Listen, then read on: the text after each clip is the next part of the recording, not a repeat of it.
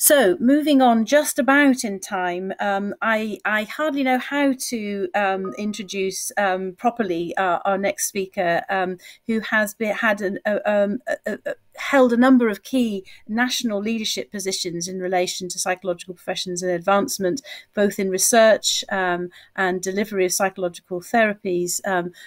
Introducing Professor Peter Fonagy, who's going to tell us a little bit about children's mental health in London and some of the key initiatives that are driving forward our work in this area. So a very, very warm welcome to Professor Peter Fonagy this morning. Hello, Peter. Welcome. Over to you to take us away. Thank you.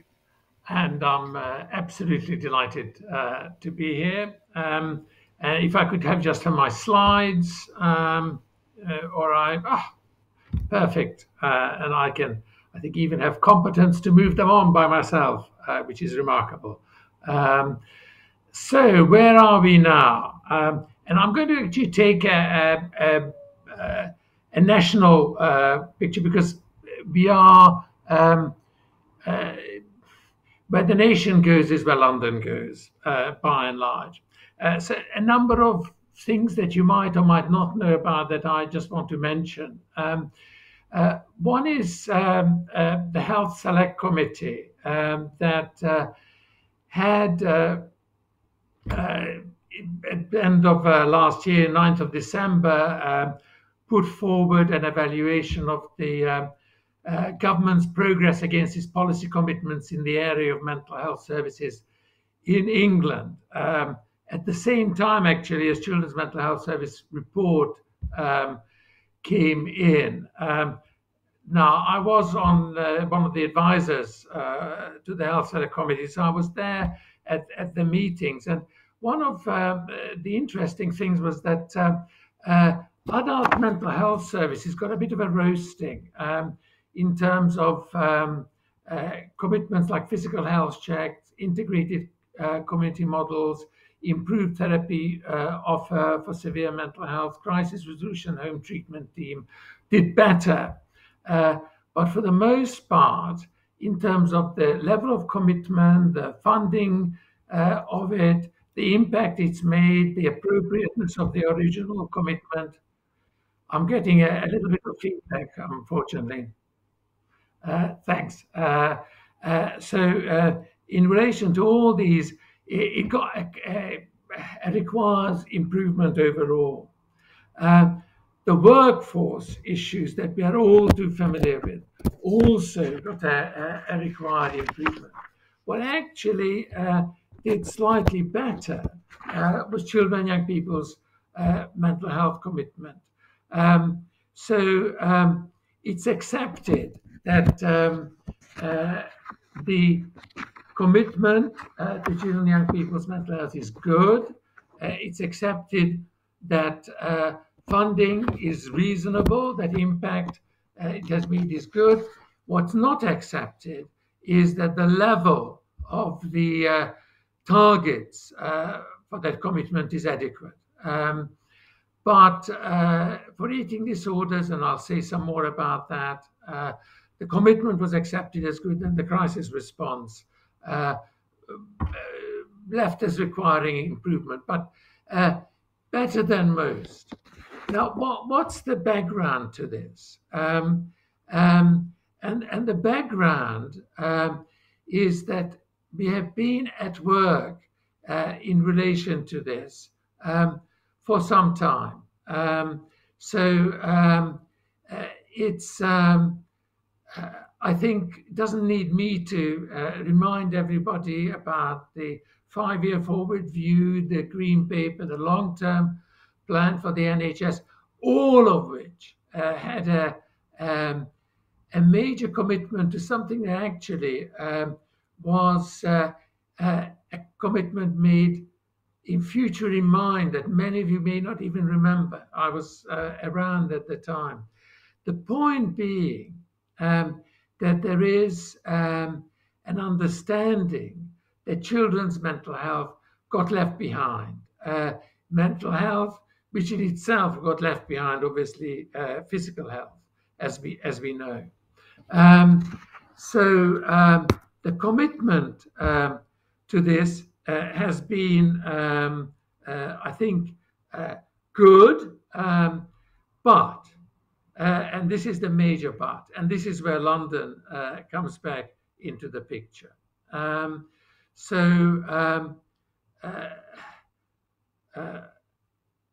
There are record numbers of children and young people who are accessing support. And we're talking about something like in 2021, 57% had their first contact compared to 47% 2 years earlier. In terms of second contact, it's the increase is like this, and that indicates the inadequacy to some degree of the service. The second contact is the kind of the best proxy that we have of a treatment being initiated. But some of the improvement was in association with mental health support teams, and that was in the Green Paper 2017. And I have been directly involved in this. And I would say that this is a little bit of a success story.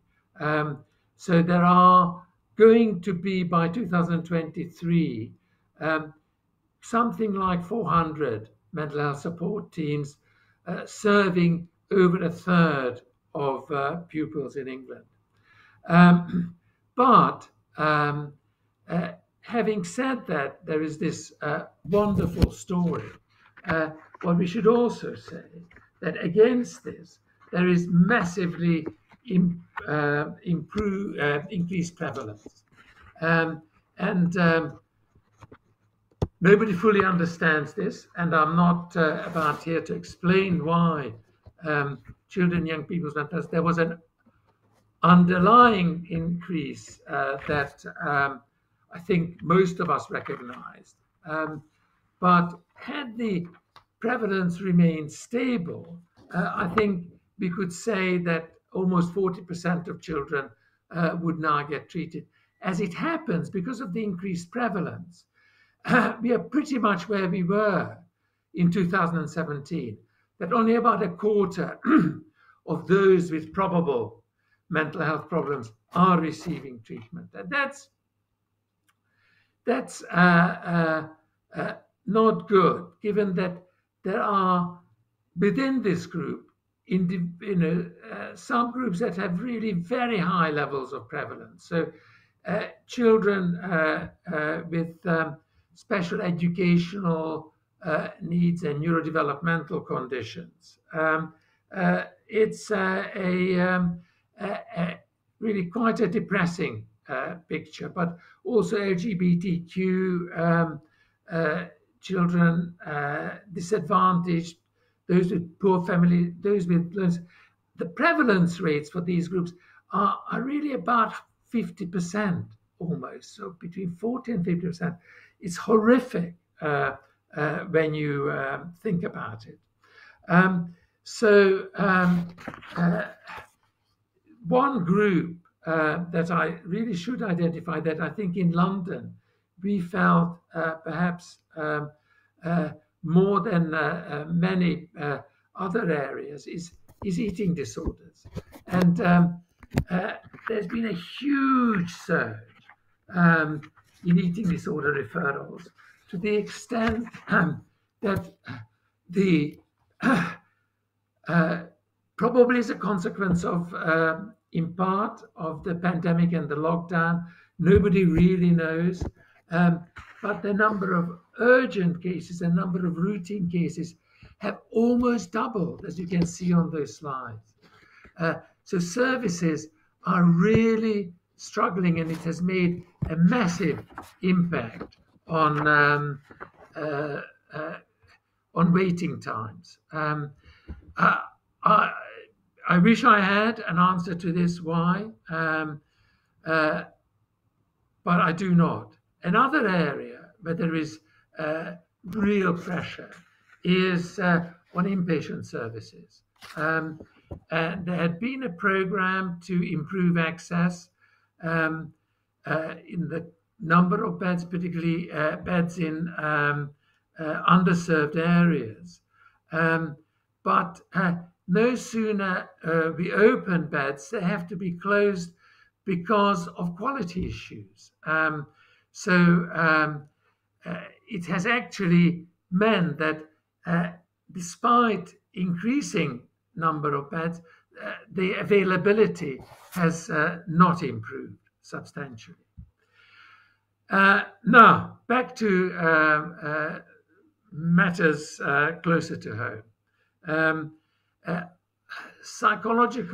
psychological workforce has benefited from a major improvement in the workforce amongst children, the children and young people's workforce over the past few years. And I want to just spend a moment or two talking about that, because it has been terrible.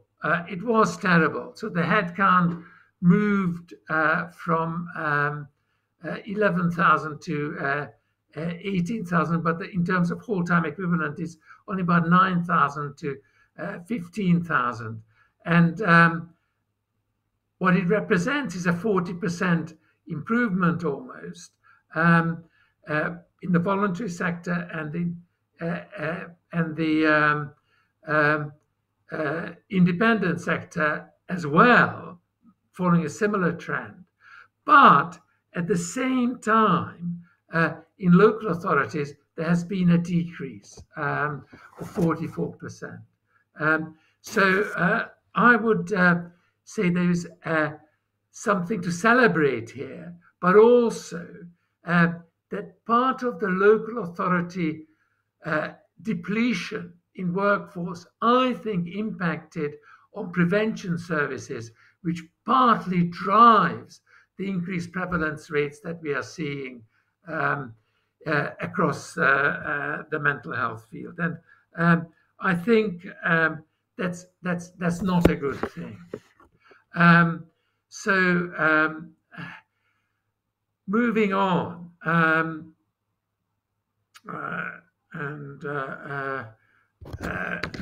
I think drawing your attention to the linked problem that without local authority help, without community assets, without a broad range of public services, children, young people's mental health services will invariably suffer.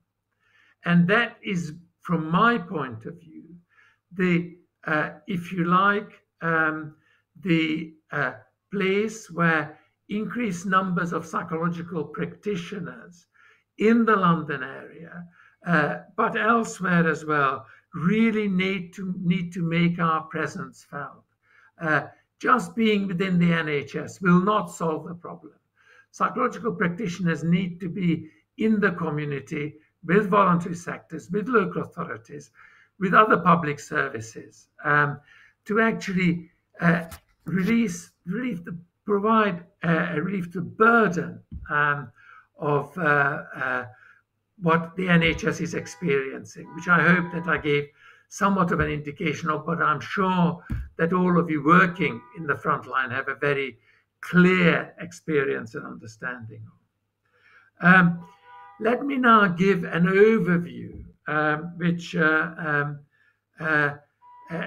kind of on one slide, trying to indicate to you where evidence-based interventions across the system are lying, because it's a mixed picture of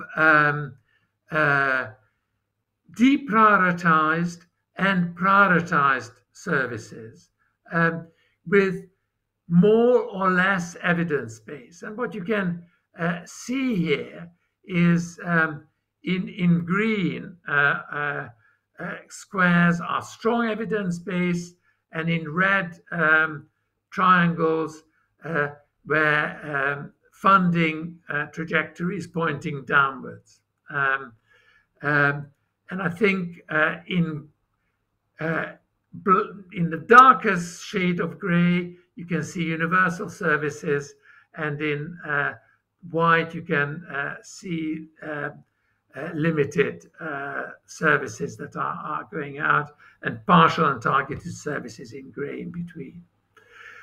Also, on the slide, you can see where it's early on the left, primary school age, secondary school age, and 18 to 25 at the right hand of the slide. And then down, you can see family, community, education, employment, and digital. It's trying to summarize for you everything that's going on. Now, these are where the non-NHS services should be, and where I think psychological practitioners could play a role in London in these initiatives.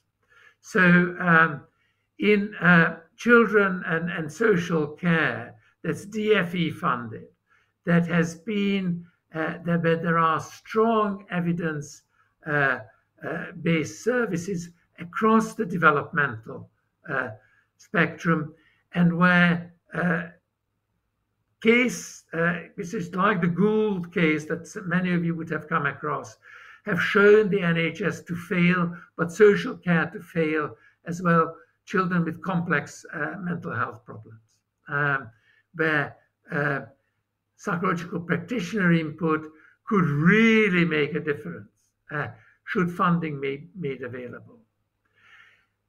Family hubs are being rolled out across London, and 25% will be covered by the local authorities.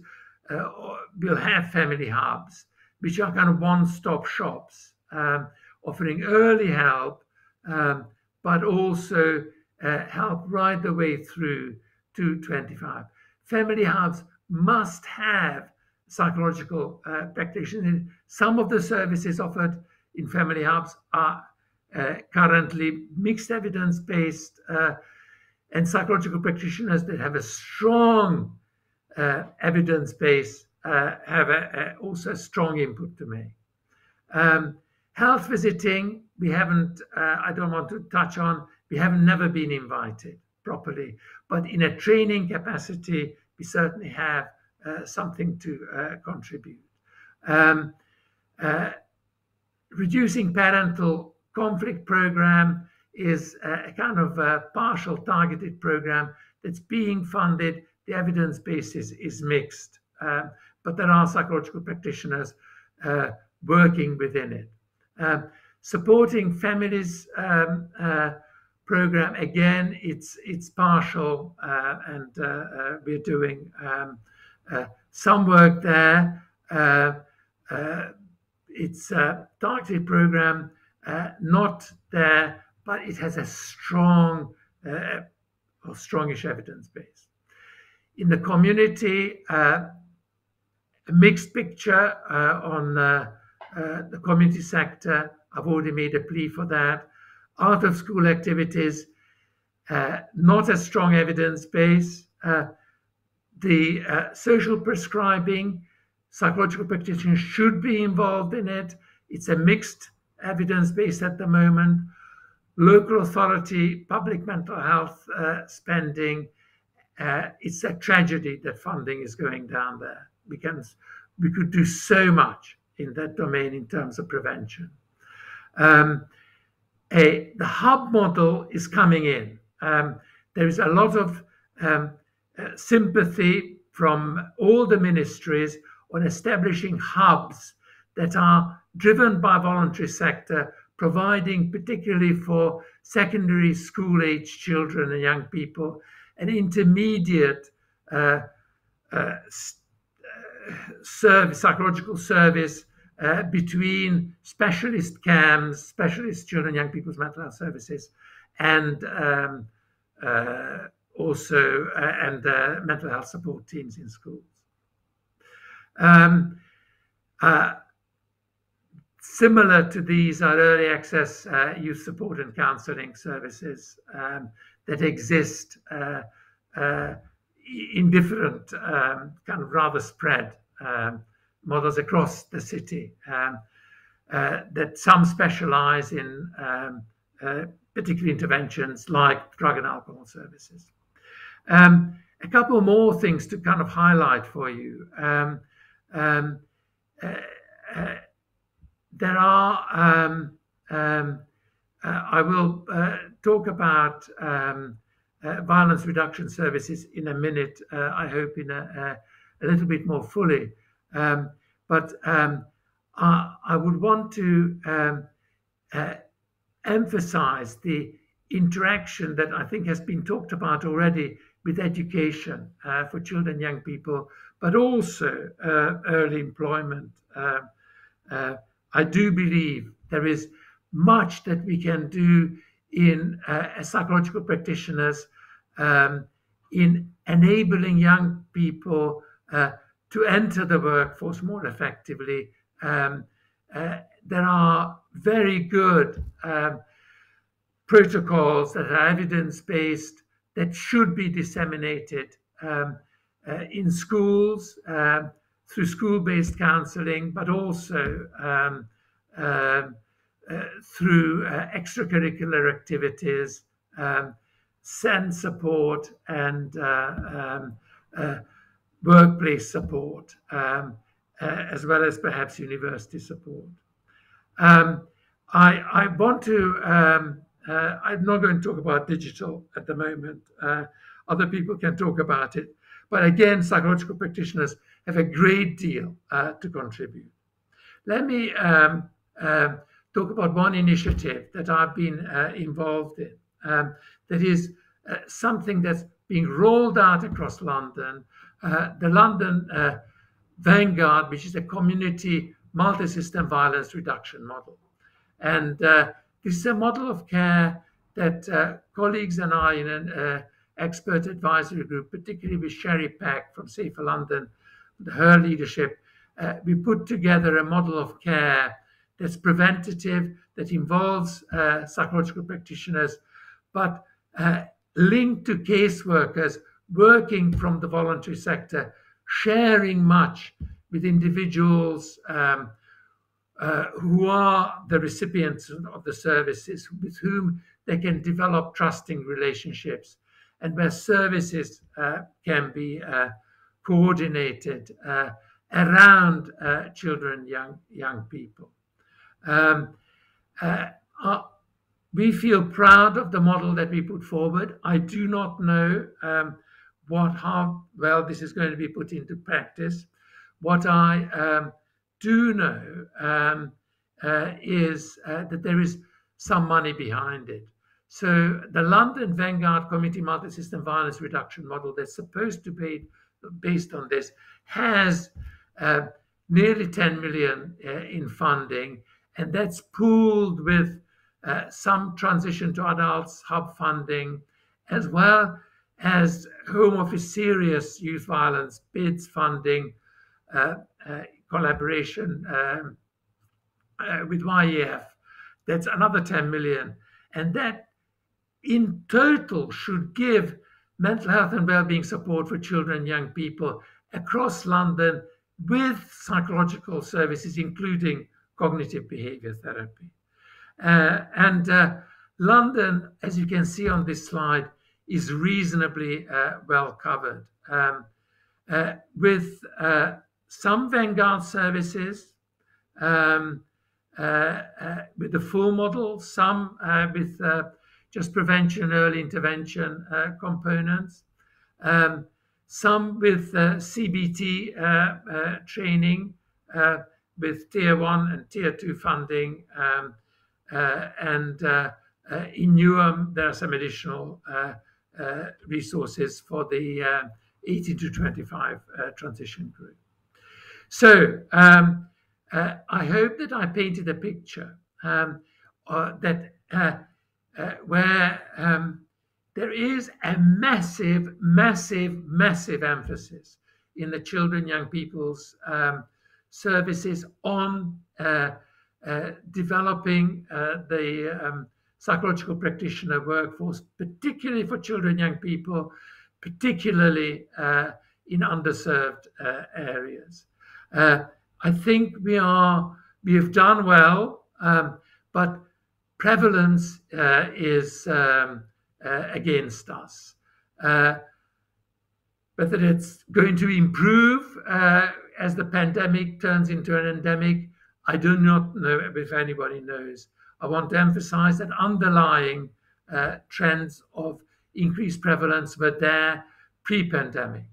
What I do want to stress is that the solution to this problem has to be the offering of effective, evidence-based, close to the community, psychological help for children, young people as part of integrated services with the voluntary sector, the social care sector, as well as the NHS.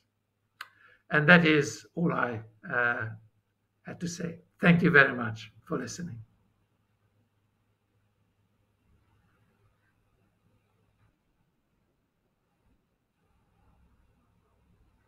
Sorry for the gap there. I'm just unmuting. It's a classic of the year. Sorry, Peter. Thank you so much. It was absolutely brilliant and clear presentation of the realities. I guess, just what we have to do. But I know you have to disappear, but we're really grateful for the way you've set that out for us, and looking forward after a short break in a moment to hearing from some of those charity working just as you describe, supporting women and girls across the capital. So thank you very much for presenting it as you have today. Really appreciate it. Cheers now. Thank you. I know you have to step away. Thank you so much. Really, really, really clear.